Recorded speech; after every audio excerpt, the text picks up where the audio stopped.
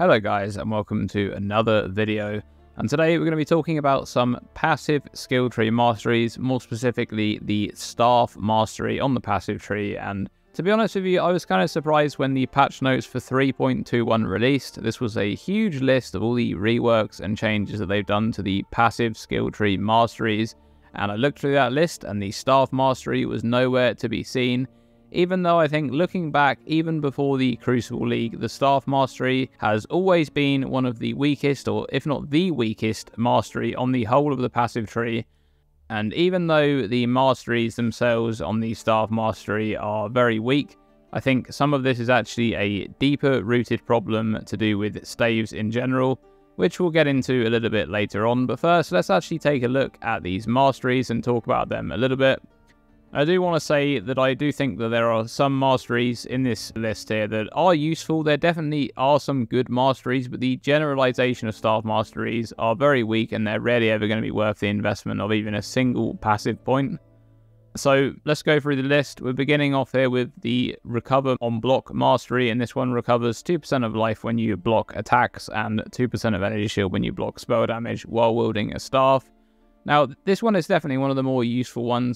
I think that overall the use case for this one is still fairly low, and you can have some life builds that are going to go into attack block even by capping normally or by getting glancing blows, and those can make good use of this, especially while mapping. It's going to be quite strong. But I would prefer if this mastery in particular was a bit more generalized. I'd like to see something, even if it's a little bit less recovery, something like recover 1% of life, energy shield, and mana when you block while wielding a staff. That's just a very generic thing where you gain life, mana, and energy shield when you block. It doesn't matter if you block an attack or a spell.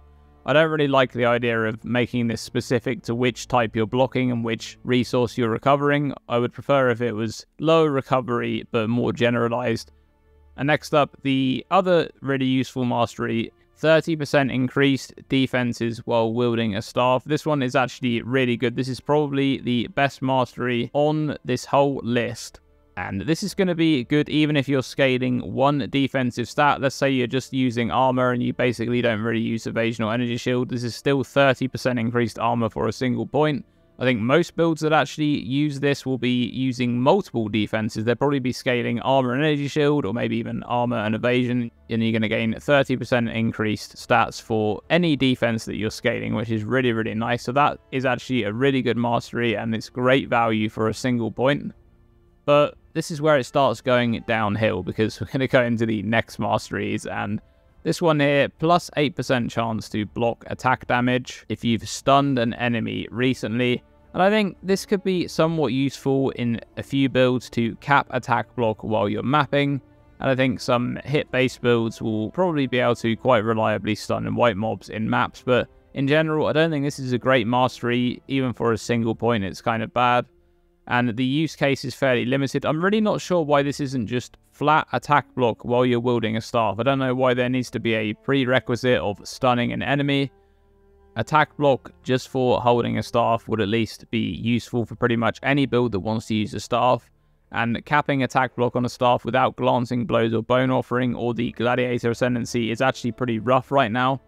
And I'd just like to see this be generic block. I think that would be a lot better. And next up, we got the 20% chance to double stun duration. Well, this is really only going to be useful in a Bone Shatter build. There's a few like meme builds that would use this to increase stun duration, but mostly it's going to be Bone Shatter, and I can't ever see this being worth the trade-off of using a staff over a two-handed axe. If you look at PoE Ninja, the stats there show that only 3% of all of the players in Softcore Trade Crucible that are playing Bone Shatter are using a staff, and that's hardly surprising. This is not a very useful mastery at all. And we've got the Gain Unholy Might on block for 3 seconds. And I think this mastery kind of feels like it's on the wrong side of the passive skill tree. There are an extremely limited few builds that will actually be able to benefit from this mastery. And of all of the players that are using a staff on Softcore Trade Crucible, a mere 0.1% of them are picking up this mastery. And I think that's not really very surprising, because the use case for this is so limited. And I mean, there's going to be some fringe builds that can make use of this, but I think once again there is the problem there where the prerequisite is that you need to have blocked in the last 3 seconds to gain this, and Well, you probably don't need extra damage while mapping, which is where you're going to be blocking most of the time. And if you need to block boss attacks just to gain this bit of extra damage, it's really not very worthwhile, so that mastery is quite lackluster. And lastly, we've got the plus 60% to critical strike multiplier if you haven't dealt a critical strike recently. And this one is just purely limited to use case with totems, traps, and mines. Anything where you'd be dealing the damage yourself. Well, if you're in a crit build and you gain 60% crit multi for a single hit every 4 seconds, that's a terrible 1 point spent on the passive tree. And I think if this was crit chance instead, it would have some use case with elemental overload. And overall, I think these masteries are quite lackluster, to be honest with you. This is probably the worst mastery on the tree, the staff mastery. And I think part of the problem of this mastery is not just the masteries themselves being weak, but it's also the staff. The problem may be a bit deeper rooted with the staff, because this is kind of meant to be a weapon that is somewhere of a middle ground between the defense offered by a shield and the offense of a two-handed weapon. But the staff has fallen behind defensively quite a bit, with things like spell suppression being added into the game. And all of these things you've got to factor in with the opportunity cost of using a staff over something else. And there's some problems with identity, I think, of the staff weapon that for the most part, most other weapons don't really suffer from. You have the staff clusters on the tree that are trying to kind of appeal to both attack and spell builds at the same time. You see that with several staff wheels that offer global critical strike chance and global crit multi, and even generic block just while wielding a staff. Obviously, you could use those with either an attack or a spell build. And I wonder if the staff would benefit from having the mastery split between attack and spell build. So for the obvious attack clusters, such as the Steelwood Stance Wheel, you could have a War Staff mastery that's focused on staff builds that use attacks. And then you could have the other ones that are focused and maybe even reworked into more caster-friendly clusters, and you could have that be the reworked staff mastery. But regardless, I really do think that the staff mastery needs some serious love, and I'm hopeful that it will get that attention in 3.22. I hope we'll get the rest of the passive tree mastery overhaul for the masteries that were missed out in 3.21.